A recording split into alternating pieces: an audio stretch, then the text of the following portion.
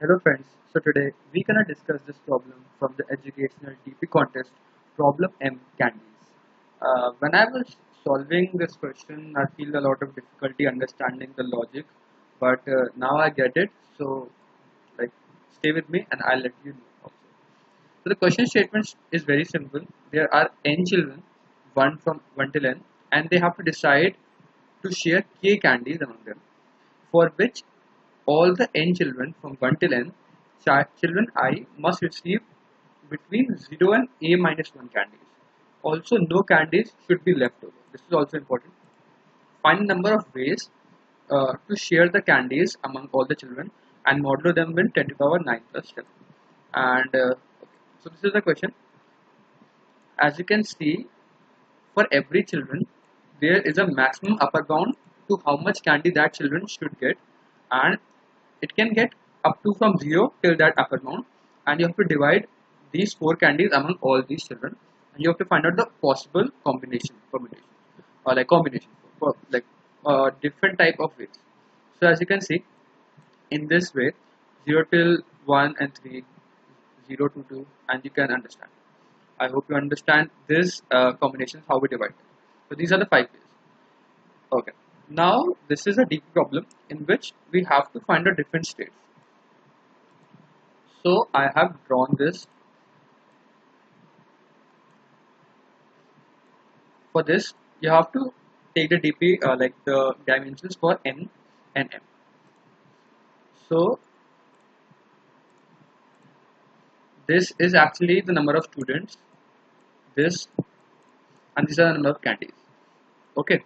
So now first try to fill this table for some values without using any formula or something like that, and then we will use some of the techniques and see what other like similarity we can find out. This is a base condition in which if there are 0 children and 0 candies, the answer will be 1. But other than that, if you have 0 children and if you have 1 candy, 2 candy, 3 candy, and so on, how can you divide that? You have no children. So the number of ways is 0. Okay, so the number of ways to give 0 candies or like 1, 2 candy, 3 candy, so 0 children is 0.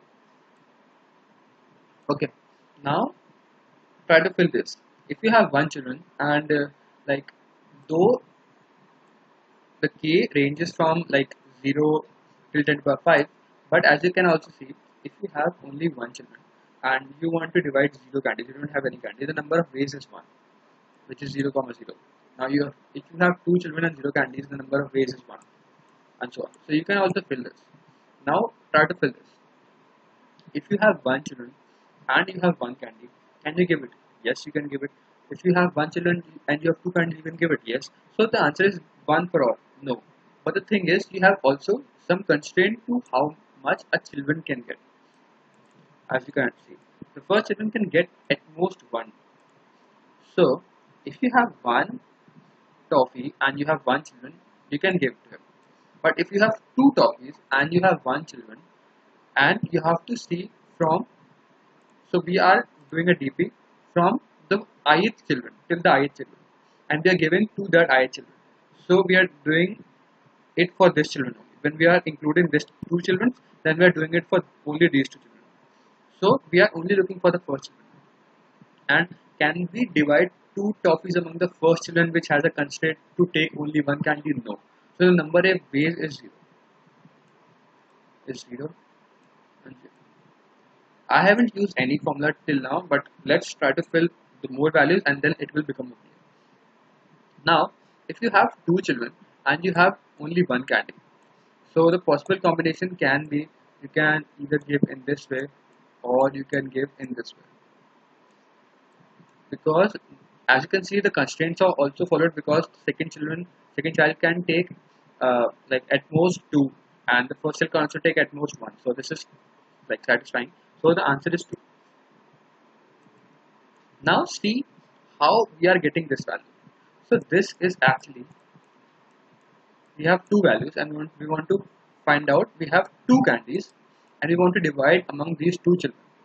So what we will do is, we will either give 0 candies to this children on which we are, and then we will divide the remaining candies, which is 2, among all the rest of the children, as you can see.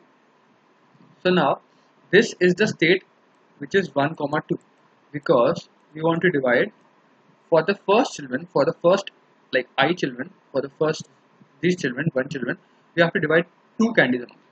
And the answer for this is 0, because we cannot give this. Okay, now the other case will be, we will, because we have 2 candies, we can either give 1 candy to this person, or sorry, we have 1 candy to give. We can either give 0 candy, or we can give 1 candy, and then we have only 1 candy left for to give all the rest of the children, and the state is 1 comma 1, 1 comma, which is this. Okay, so I hope, like, so the thing is, or they can also be a state in which you give 0 candy to the first person and 1 candy to this person. So this is the state. So we are actually taking the sum of these states and this state, which is this answer. I hope you understand. So this is actually the sum of these two states. Now we have this state, or like this state, in which we have to divide 2 toffees among 2 children. So let's see. Or I can take it out.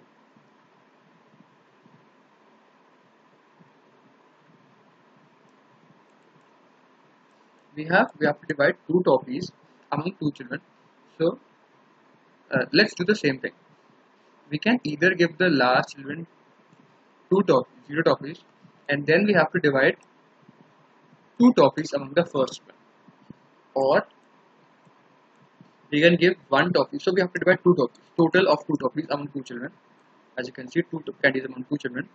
So we can either give 0 toffees to the like this children, and we have to divide now 2 toffees among the rest of the children. Same for this. Now we have to divide 1 toffee among all the children, or we can give 2 candies to this, and 0 toffees we have to divide among all the children. These all states are valid because we can give maximum 2 toffees to this children. Yeah. So now what we can see here is, this state is 1 comma 2, because now we have to divide 1 toffee among, like, 2 toffees among 1 children. This is 1 comma 1, and this is actually 1 comma 0, which, so as you can see, finding out this state, we have to find out the sum for this, and this, which is 2. So we can easily see we are actually, for the above, like above row, we have to find out the prefix sums, because we have to find out the sum till this. For this we are finding out the sum till this. So we can easily store a prefix sum for this whole array and then use it here. But is it like, so what? So this question can become very simple now. You can just take this value and prefix sum till at this point. So the prefix sum till this is 1. Prefix sum till this is 2. Prefix sum at this is 2. So now according to this, the answer will be 2 and 2 here. But this is no. This is not true. I will tell you why. Because there is a constraint on how much candy we can give. That's how. As you can see, when we reach, so now we have actually 2 children, in which this children can get at max 1 candy, this children can get at max 2 candy. But if I give them 4 candies at this position, how can we divide them? How can we give every children 4 candies when everyone, like, this children can get 1 candy, this children can get 2 candy? The uppermost candy they can give till these 2 children only. The answer is only 3. We cannot fill this. The answer for this should be 0. But that means we are not every time using this prefix array. But let me see how we can find out, or like find out the value for this. Let's find out the value for this only. Uh, Last row you can find out in the same way. I'll tell you how to find out the value for these two.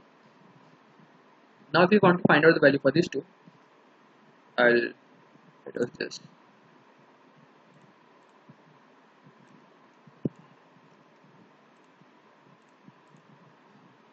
So if you want to find the value for this,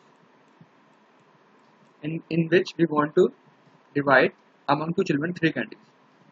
So the case can be, I can give 0 candies to the last children, and then we have to divide 3 candies among the first children. I can give 1 candy to the last children because I have to give 3 candies, and then 2 candies among the last these children, 2 candies, and then 1 candy among the last children, and then 3 candy and 0 candy. As you can see, these values we can, so in which what we can see, this value is acceptable, this value is acceptable, in which we are giving last person 0 candy, 1 candy, 2 candy. But this case is not acceptable now, because we are assuming that we have give 3 candies to the last person, and then we are going to find out what are the number of ways to distribute 0 candies among all the rest of the children. Though this state is correct, we can do this, but this state is not correct. So we have to remove this case. We have to somehow go to only this value and not take the value of this into consideration. So this is non-existing. This is not exist, in which we have taken the case in which we have given the last person 3 candies. This is not existing case. As I hope you understand, this is a not existing case, and so we will not take into consideration of this. We are only going to this. And what is the value of this, in which we will take the last person, and this is the case of 1, 3, which is 0. This case is 1, 2, and 1, 1, and answer is turned out to be 1, which is the sum of this. So as you can see, now we have used only the prefix of this. We haven't not used the we have sum only this, and we have to, as you can see, we have already find the summation of till now. We have to just remove the summation of this, and this is correct. So we don't have to recompute everything. We just have to remove the summation of this first value. But we have to find out how many values do we have to remove. This is the main question now. How many values from the start we have to remove such that the prefix from this till this is the answer. So this we will get from, because now we want to distribute 3 toffees, and the maximum for this person is 2. So now we have to remove, because we cannot get till, so we have to remove this value, the first value. So as you can see, the index of this is 0. So 3 minus 2 minus 1, which is equal to 0. So from 0 till this index, which is, this is j, this is a of j, and this is just minus 1. So this is actually j minus a of j minus 1. So we have to remove indexes from 0 till a of this, till this point, which is actually j minus a of j minus 1. So we have to remove this value, this prefix. So if we find out the value for this, we have to find out the prefix till this, and we have to remove the prefix from 0 till this point, and this point is actually 0, as you can see. So we have computed the prefix for everything. So then if we delete the prefix from this till this, we will get the prefix of this, and that's the answer. So I hope you understand the logic. This is the main point. So I have written down the code. This is n and k input. Everything is taking the input. Then dp is from n to k. dp of 0, 0 is 1. So I've told you this is the dp table. Then what we'll do is, we will first this row, which is very simple, because we have filled dp 0, 0 is 1, and rest of them, which is from 1 till k, is all 0, because we cannot distribute anything. Then we will initialize our for loop from 1 till n, because I have stored down all the values in the a from 1 till n, and then we will find out this sum value for the above, because we are starting from this. There is always a above row in which we will find out the prefix sum. So what we can do here is, we can find out the sum, which is the prefix sum, for the above. As you can see, uh, this is the sum and this is the upper value. So we are actually finding out the prefix sum and doing a mod because you have to find out with the mod value also. The sum does not go exceed this value. And when we found out the prefix sum, for finding out every value, we will check whether, so there are two conditions. If it is within boundary, because we have a maximum of 2. As you can see, when we are within the boundary in which, because the maximum it can get 2, it is just the prefix value, which is just the upper value. So if it j for this any of the row, if it's less than or equal to a of I, which means if we are within the maximum limit which the children can get, it is just the dp of ij is just the sum of at j, which is the prefix sum till then. But if we exceed that value, then what we will do is we have to find out the non-existing cap, how many non-existing states will be there, in which it is just j minus a of I minus 1, and then the dp value will store sum till j minus that non-existing characters. And because we are finding out the mod, we can add mod and then do a mod value, as you know. And then because we are just because the value can get pretty large, like k to the power 5, and then we are making 10 to the power 5 table for prefixes every time. So then we can actually clear it up. And then after that, the answer is just a dp of. I hope you understand the logic as well as the code. If you still have any doubts, please mention now. If you like my explanation, please hit the like button and subscribe to my channel. See you in the next one. Bye.